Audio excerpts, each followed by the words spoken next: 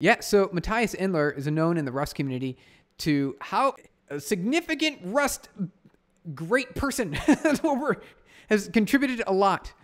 And How to Review Code is one of the new articles that he's written, and I'm excited to walk through it because there's some good ideas in this article. So Matthias says he's been reviewing other people's code for a while now. And, you know, you're thinking about reviewing code. We read more code these days than we write, especially with some generative coding.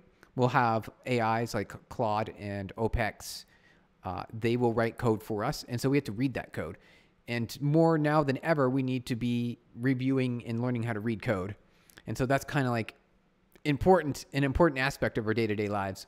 So like writing code is the most fun thing to do as a software engineer. And reading code is kind of considered more along the lines of tedious work. Writing test for code is considered tedious work, but writing code is a lot more fun. Now with AI and other things writing code for us, we're going to be spending a lot more time reading code. So nowadays, Matthias spends around 50 to 70% of time reading code, reviewing code, which makes sense because code is being written for us a lot. And so what does Matthias says? He learned a thing or two about how to review code effectively and focus on different things than when started. Right. That makes a lot of sense. When you, as you progress as a software engineer and you read more code and you write more code, you kind of develop certain skills. All right. So bad reviews are narrow in scope. So you can the worst possible review of code means that you didn't read the code at all, and then you gave it like a green check mark. It's like the least beneficial.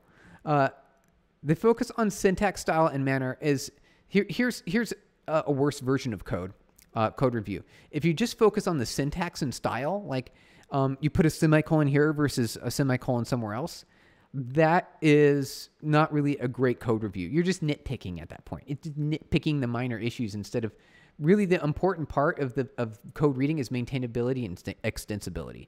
You want to be able to make sure the code has a future because it's debt. This means code is debt to the organization. And so you have to make sure that you minimize that debt as much as possible. What does a good review look like? So a good review looks like not only the changes, but what problems the changes solve. So when you write code and you apply changes to code, you need to figure out what those changes are and what the problems are.